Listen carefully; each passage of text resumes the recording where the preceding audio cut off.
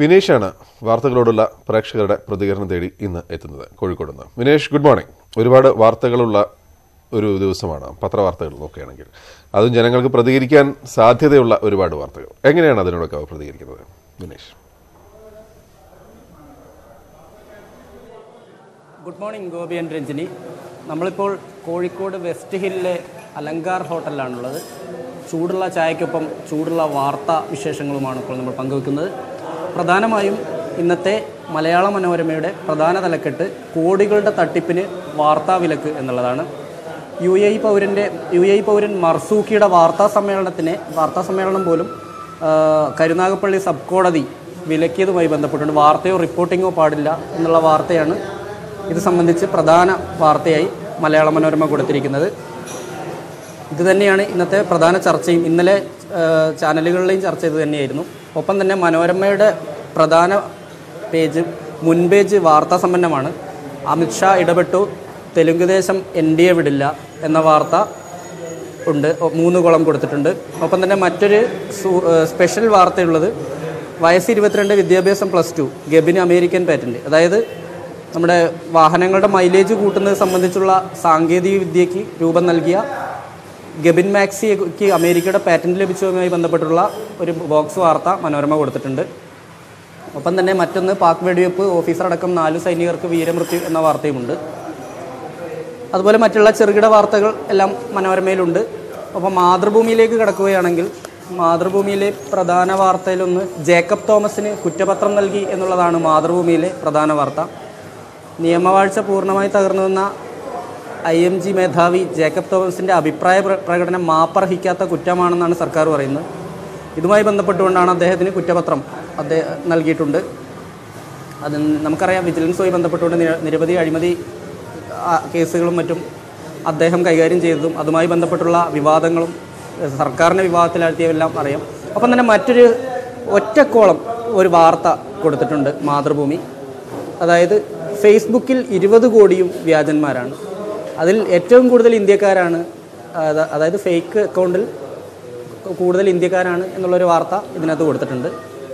ഒപ്പം തന്നെ സൗജന്യ വിളി BSNL പുനഃസ്ഥാപിച്ചു എന്നുള്ള ഒരു വാർത്ത കഴിഞ്ഞ ദിവസങ്ങളിലൊക്കെ ഉണ്ടായിരുന്നത്. കാരണം രാത്രികളിൽ നമുക്ക് BSNL കോൾ സൗജന്യം അല്ല എന്നുള്ളൊരു വാർത്ത ഉണ്ടായിരുന്നു. അത് പുനഃസ്ഥാപിച്ചു എന്നുള്ള വാർത്ത കൂടി മാതൃഭൂമിയിലുണ്ട്. ഒപ്പം തന്നെ 4 സൈനികർക്ക് വീരമൃത്യു, എല്ലാ പത്രത്തിലുള്ള പോലെ തന്നെ. അതെ, ബീഹാറിൽ 4 വർഷത്തിനിടെ കുടുങ്ങിയത് 12,000 യുവാക്കൾ, തോക്കിൻമുലയിൽ വിവാഹം എന്നുള്ള ആ ഒരു വാർത്ത ഒരു വളരെ പ്രത്യേകതയുള്ള ഒരു വാർത്തയാണ്. ഇതും മാതൃഭൂമി പ്രധാന പേജിൽ കൊടുത്തിരിക്കുന്നു.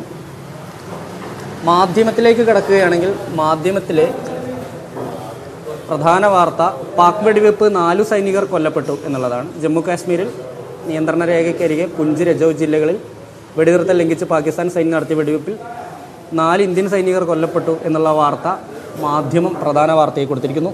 മറ്റൊരു ബോക്സ് വാർത്തയുണ്ട് ബാംഗ്ലൂരുവിൽ നിന്ന്. മൃതദേഹം കുടുങ്ങിയത് അറിഞ്ഞില്ല, ബസ് സഞ്ചരിച്ചത് 70 കിലോമീറ്റർ എന്ന് പറഞ്ഞുകൊണ്ടൊരു വാർത്തയുണ്ട്. തമിഴ്നാട്ടിലെ കൂലിയിൽ ശനിയാഴ്ച പുലർച്ചെ ബാംഗ്ലൂരിലെത്തിയ ബസ്സിൻ്റെ അടിയിലാണ് മൃതദേഹം കണ്ടെത്തി എന്ന് വാർത്തയിൽ പറയുന്നു. ഒപ്പം തന്നെ കടം കുരുക്ക് മുറുകുന്നു എന്ന് പറഞ്ഞുകൊണ്ട് മറ്റു പത്രങ്ങളിലൊന്നും ഇല്ലാത്തൊരു വാർത്ത മാധ്യമം കൊടുത്തിട്ടുണ്ട്. മാർച്ചോടെ സംസ്ഥാനത്തിൻ്റെ കടം 2,10,789 കോടിയാവും എന്നുള്ളൊരു വാർത്തയാണ് കൊടുത്തിരിക്കുന്നത്. ഒപ്പം തന്നെ ശ്രീജിത്തിൻ്റെ ഹർജിയിൽ ഒരു കൂട്ടം മാധ്യമങ്ങൾക്ക് വിലക്ക് എന്നുള്ള വാർത്തയും പ്രധാനമായിട്ട് കൊടുത്തിട്ടുണ്ട്. മറ്റൊന്ന്, നമുക്കറിയാം വടയമ്പാടിയിൽ സമരം നടക്കുന്നുണ്ട്. ദളിത് സമരത്തുമായി ബന്ധപ്പെട്ടുകൊണ്ടുള്ള ഒരു ചിത്രം, അതായത് ഒരു വളരെ വ്യത്യസ്തമായ ഒരു ചിത്രമാണ് മാധ്യമം കൊടുത്തിരിക്കുന്നത്. അപ്പോൾ നമുക്ക് പ്രധാനമായിട്ട് ഇപ്പം ഇന്ന് ചർച്ച ചെയ്യാൻ പോകുന്നത് അതായത് കോടികളുടെ തട്ടിപ്പിന് വാർത്താവിലക്ക് എന്നുള്ള സംഭവമാണ്. ഇതിൽ നമുക്ക് ഇവിടെ ചായ കുടിക്കാനെത്തിയ ഒരു പ്രേക്ഷകൻ നമ്മളൊപ്പം ചേരുന്നു. ചേട്ടാ നമസ്കാരം. ഇതിപ്പോൾ ഈ കോടികളുടെ തട്ടിപ്പിന് വാർത്താവിലക്ക് കോടതി പോലും ഈ വിഷയത്തിൽ വിലക്കിയിരിക്കുന്നു. എന്താണ് ഇതിൻ്റെ ഒരു കാരണം, എന്താണ് അഭിപ്രായം, എന്താണ് ഇത്? എൻ്റെ അഭിപ്രായത്തിൽ ഇത് കോടതിയുടെ അനാവശ്യമായിട്ടുള്ള ഒരു ഇടപെടലാണ്. കാരണം ഇവർ കൊടുത്തത് എന്താണെന്ന് അറിയില്ലല്ലോ, നമ്മൾ കോടതിയിൽ എന്താ കൊടുത്തതെന്ന് അറിയാത്തതുകൊണ്ട്. പിന്നെ ഇത് LDF ഇത് രാഷ്ട്രീയ പകപോക്കലാണ്. ഇത് പാർട്ടിക്ക് യാതൊരു പങ്കുമില്ല, പാർട്ടിക്ക് ഒരു ലെറ്റർ പോലും കിട്ടിയില്ല എന്ന് പറയുന്നത്.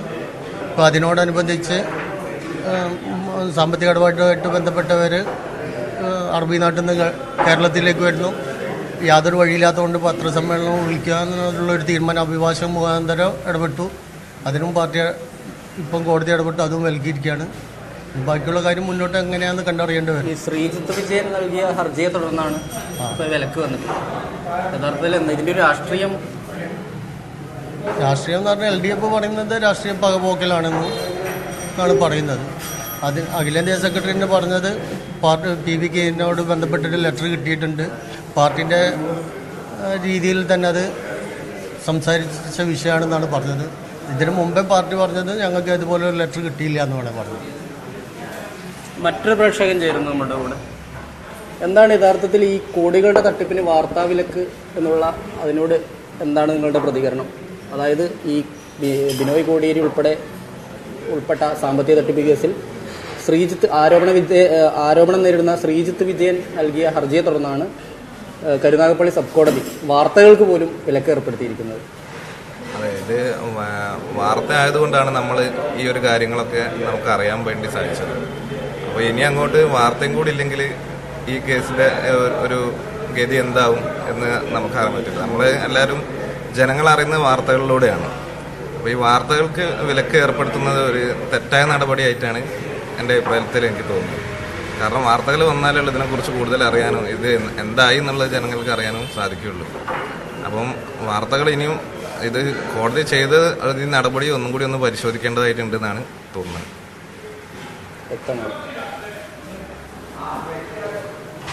അപ്പോൾ ഇതുമായി ബന്ധപ്പെട്ടുകൊണ്ടുള്ള അഭിപ്രായമാണ് ഇപ്പോൾ വ്യക്തമാണ് ഇവരുടെ അഭിപ്രായം. യഥാർത്ഥത്തിൽ ഈ വാർത്ത ജനങ്ങൾക്ക് മുമ്പിലേക്ക് എത്തേണ്ടതാണ്. അതിൽ കോടതിയുടെ വിലക്ക് ഒരു കാരണമാകരുത് എന്നുള്ള അഭിപ്രായം തന്നെയാണ്. ചായച്ചൂടിൽ കേരളം ഇന്ന് കോഴിക്കോട് അവസാനിക്കുകയാണ്. നാളെ വീണ്ടും കാണാം.